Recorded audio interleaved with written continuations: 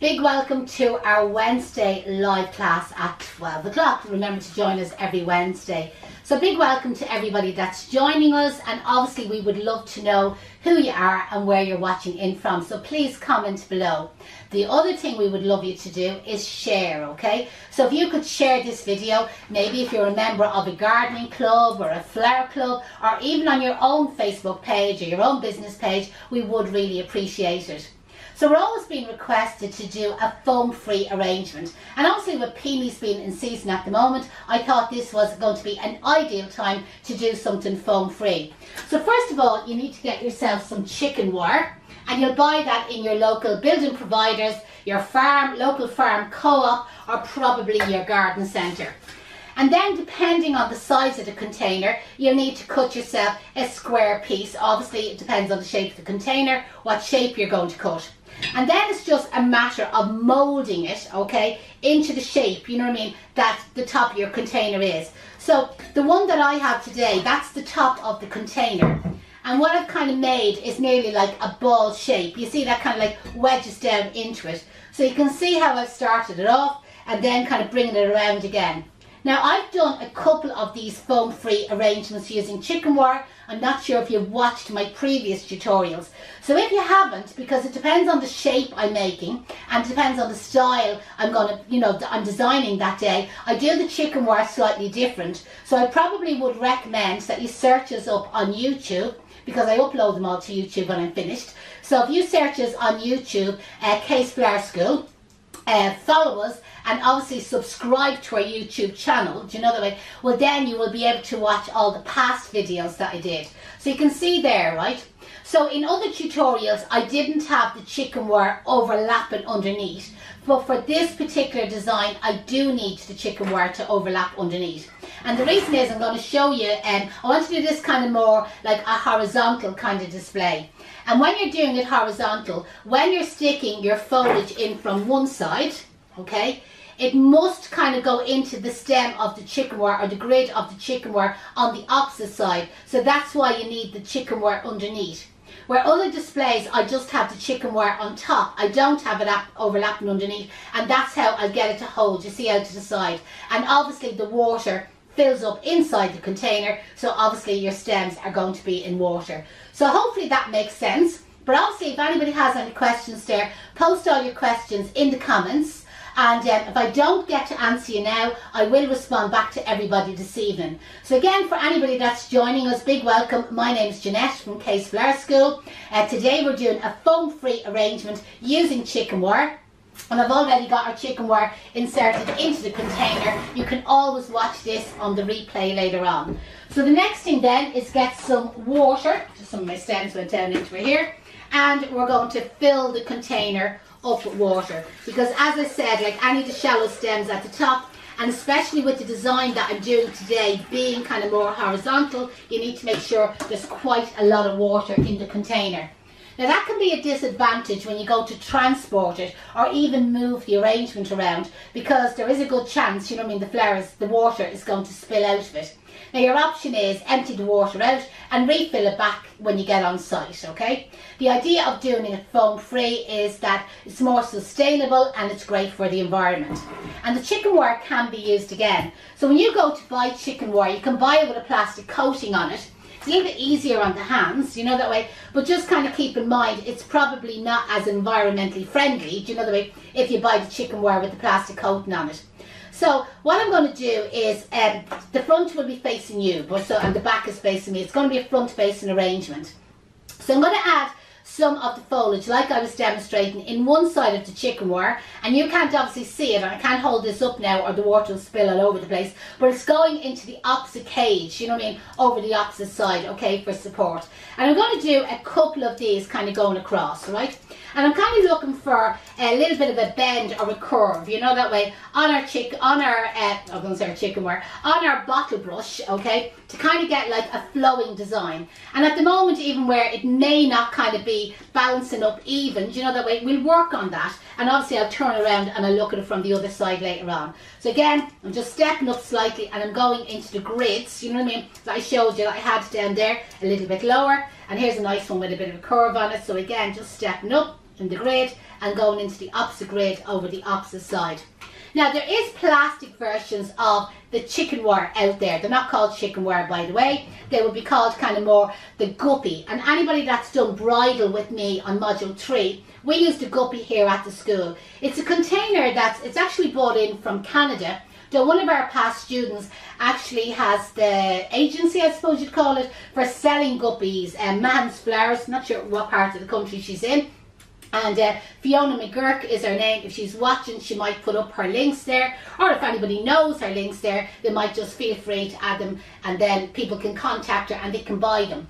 So with the guppy, like it's a plastic version of it, but it's sustainable plastic that's used, and also it can be reused quite a lot.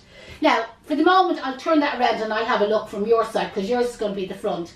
But now what I'm going to do is I'm going to add a few short pieces of greenery, and I'm going right down through the grid. Okay, so through our chicken wire, but also through where the stems kind of crisscrossed, okay? And some of these smaller ones, they'll kind of like face out to the front. I will need to turn that around and look at it from the other side now in a second. But again, I just want you to kind of see what I'm doing. So I'm just kind of placing them down, and maybe a nod bit, just a little bit longer, to just kind of like trail down over the edge of the container. Now you can do this two-sided if you want to, but this sort of shape is very much on trend at the moment. And again, a lot of people have been contacting us and saying, Jeanette, any chance of doing that style? Now I'm going to just turn it around that I'm looking at the front. Not bad for doing the arrangement backwards, okay? And now I'm just going to add an extra little bit of filling in here and there, just kind of finishing off and creating the shape that I want. And I will fill in the back of the arrangement, so you're now basically looking at the back, right? And I will fill in the back later on with just again some little short bits, kind of like hiding that part of the container. Just want to add a few more kind of like long trails into it, just kind of over this way. I think it'll just kind of like look nice. And you can mix the foliage, but when you're starting, it's probably a good idea to keep to the one type of foliage. But like Trails of Ivy would be beautiful kind of going through this display. Or again, I think some like asparagus fern, or anybody in a flower shop like ruscas would be perfect as well for adding into this display. Eucalyptus would be brilliant. We're kind of restricted at the moment foliage wise, where the Irish growers are not really cutting up a lot of their foliage at the moment because it's the growing season, and obviously they have a lot of the new growth on the foliage, and they don't want to be cutting away all their trees that they'll have nothing left over. So happy enough, still a bit of the chicken wire showing, but as I said, I have to get the flowers in, so I don't want to overdo it for the moment. So I have a couple of long stems of astilbe here. So I'm going to use the astilbe coming out to the outside. So kind of like a similar system, like the lower cage, you know, that way, and then kind of like catching it either in between the stems of the foliage that's already in there, or even in among the chicken wire, you know, the grids that's on the opposite side. I am going to turn it around to me. I just kind of feel it'll be easier if I'm actually looking at what I'm doing, and I will turn it back and forward to you as I go along. So again, I'm kind of following that kind of like horizontal shape kind of coming out to the side. And if you don't have the chicken wire kind of molded underneath, you know what I mean, like I showed you at the beginning, you won't be able to get that effect, okay? And if you've watched previous tutorials, I've done them slightly different, I have, because it obviously depends on what design I want to kind of like create that particular way. So I'm going to bring a few little short ones kind of out to the front, kind of trailing over the edge, and a few short ones cut here. Now with astilbe, a lot of people kind of find it dries out pretty fast, and yeah, it does dry out pretty fast. But we have our online tutorial that you can download for free, by the way, and it gives you all the latest top tips for, you know, keeping your flowers fresh, treatment and conditioning, you know what I mean, and what you can do to astilbe to stop that happening. So how you can download it, because it is an online program, but there is over 60 different tutorials, over 60 different varieties of fresh flowers and foliage. So you can watch them and you can see all the latest tips and tricks for treating and conditioning them. Now again, I'm just turning this back around to me. And you can get a copy, or you can sign up to that program just by writing in the comments underneath there, any chance of a free link. So if you write that underneath, any chance of a free link, we'll get one of them free links and we'll get you signed up. And again, you will have that, you'll have access to it for 6 months and it'll cost you absolutely nothing. So again, I've just added in a little bit of the Astilbe kind of going in and out through there. Just want to straighten that one up a little bit just by bringing it into another hole. And the next thing I'm going to work on next is adding in some of the peonies. So in the centre, I'm going to keep like some of my larger headed peonies, okay? So I have some here that are nicely blown, and I'm going to keep them kind of quite low down. And I have the stems short, okay, that they'll actually tip the water, but yet they don't actually have to go down through the grid of foliage kind of in underneath. So again, I'm just adding a couple of kind of like bigger heads towards the centre. And the normal rule with flower arranging is larger flowers to the centre and smaller flowers towards the outside. So that's just kind of giving you a focal area, you know, that way in the centre. And you could use 2 hydrangeas there in the centre, and that would be absolutely beautiful as well. And then kind of coming a little bit, not right out to the edge, but kind of at the halfway mark there, we're going to bring a little peony kind of like in among the Astilbe there, and again we'll bring another little peony out to the opposite side, again in among the peony. I don't want to bring it right out to the edges, not for the moment anyway. The next thing I have is a couple of the Veronica, and the Veronica is great again for giving you points. So I'm going to bring some of this Veronica towards the outside, give us them nice points, but obviously some of it is going to come up through the display as well. So I'll cut some of it a little bit shorter and bring it up through our display. Sorry Jeanette, one of the questions that's here is, do you prefer working in foam or chicken wire? Foam. Absolutely. I'm a bit old school. We would do a lot of, say, like events, so means like for preparation, I'm able to have them all greened up way in advance and then put the flowers in kind of like nearer the time, and then on site add in a few extra flowers. It's a lot more difficult to transport a foam free arrangement. So a lot of people who do foam free arrangements are probably not doing it on a big commercial scale, as in they wouldn't be in a flower shop. So, I'm not saying they wouldn't be, but the majority of them wouldn't, because it just doesn't work. Like you think like for Mother's Day or Valentine's Day, peak seasons, it's not going to work. And some of the funeral tributes, again, I'm not saying you can't make them sustainable, but a lot of the designs, when people are looking for mums and dads and trucks and cars and bikes and ice cream vans and you name it, like done in flowers, it doesn't work out quite as easy, do you know, that way when you're doing them foam free, where like when you go to the suppliers, they have all the foam containers, you know, the way the foam shapes, and it's so easy to get the shape that you're actually looking for. But again, it is personal choice, and it's individual, and it's up to whatever you kind of feel yourself.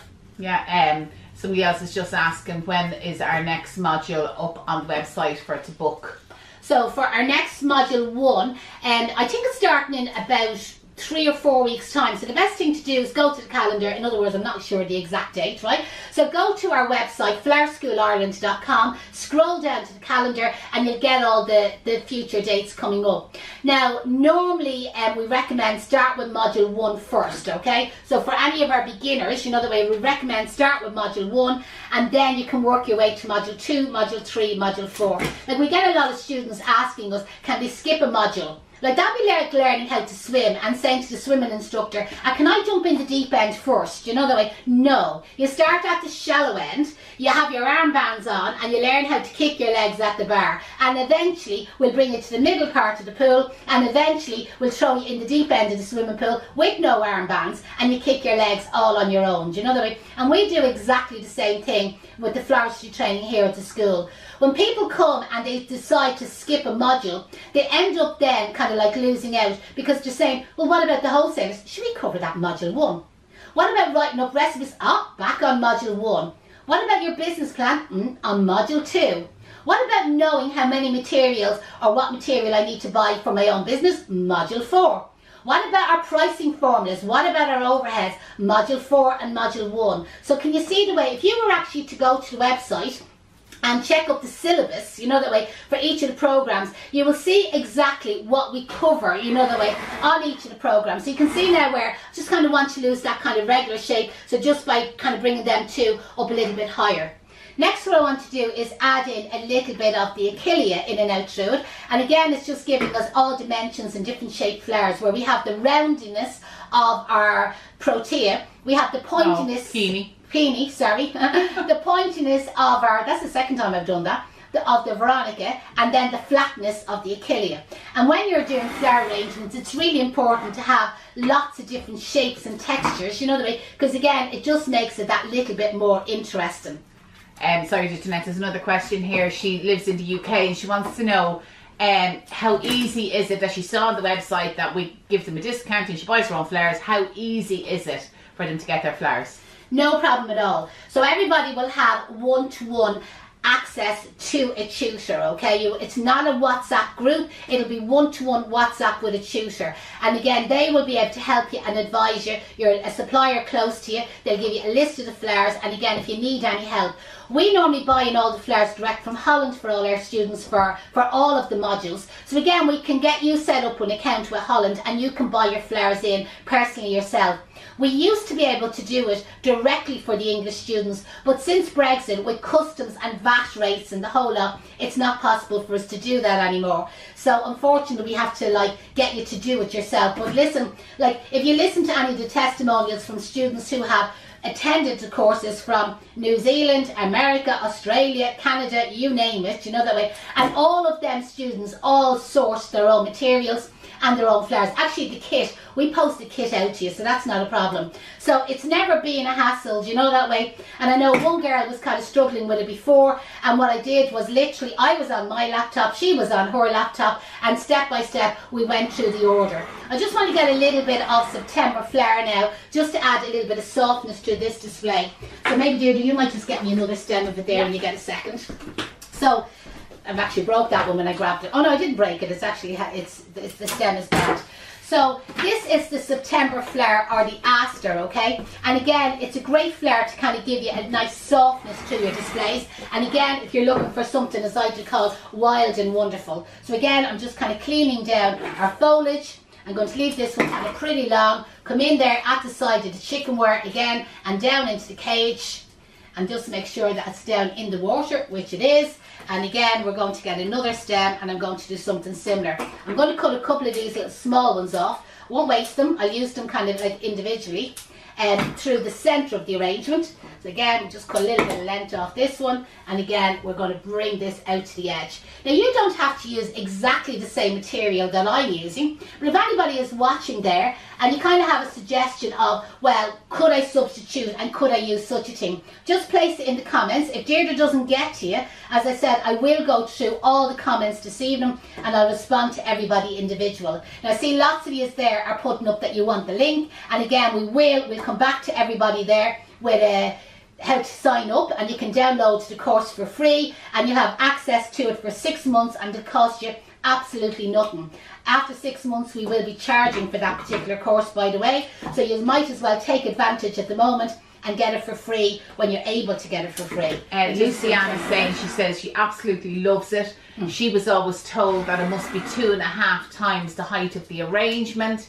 I went 2.5 times the width this time, more than 2.5. How do you know what's right? It's all to do with visual balance, proportions, you know that way, and balance with your container. So yeah, I went quite wide. I've kind of, kept it kind of quite low, do you know what I mean? But this shape is very much on trend at the moment. And you'll also find what's on trend at the moment is breaking all the rules that's out there. So instead of keeping all your flowers even and formal, let's go kind of more wild and wonderful. Now that could all change in a couple of months' time, do you know the way? Or maybe next year you come back and things are completely different. That's the thing about the florist trade.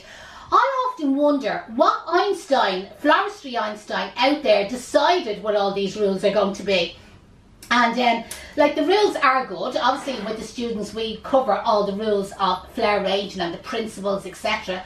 But sometimes your eye can tell you whether something is right or wrong. So depend on your own kind of instinct, and if you think it looks good, go for it, and if you don't think it looks good, change it and see how it goes. Again, just turning that around just to kind of let you see it. The little bits of September flower kind of dancing through it. Now what I want to do then is finish in the back of the arrangement. So again, you could use short stems of flowers so that maybe you cut up short. Like if this was on a receptionist's desk, Remember, that's the only person that's seeing the back of the arrangement. But even if it's in a church, you know, the way sometimes you might maybe put that on an altar or a side altar, and maybe the videographer or the photographer takes a photograph of the bride and groom over there, but he's getting the back of your arrangement in it. So keep that in mind, you know, that way. Always fill in the mechanics, or cover in or hide the mechanics in the back of your arrangement. So we often call it, to the students, we just say the L one in the other bed, you know, that way. So it's kind of finish it off. Again, if anybody has any, because that was a very good question, if anybody else has any questions, put them in the comments and I'll definitely respond back to you. I'll turn it around now and I'll show you what the back looks like, because our L one in the other bed will be absolutely delighted that that's what she has to look at. So hopefully you enjoyed that foam free class. I've tried to make it as simple as possible and something that maybe you could cover at home. If anybody does copy or make something similar, I'd love to see it posted over in the Flary Fun group. Somebody might post the link there for me for the Flary Fun group. And this is a free group that anybody can join. You don't have to be professional, you don't have to be commercial, you just have to be somebody who just loves flowers. There's no critique, there's no feedback, there's no rudeness, there's no arguments. It's just supportive. It's a support kind of fun group, you know, that way. And it's just, if you make something out of your own garden, feel free to post it, and the thing is, everybody will admire it. So the best of luck, everybody. Join us back next Wednesday for our free Wednesday class. Don't forget, if you're looking for the free link, post that you're looking for the link in the comments and I'll respond back to you later on. Thanks a million for joining, and see you all next week. Bye bye.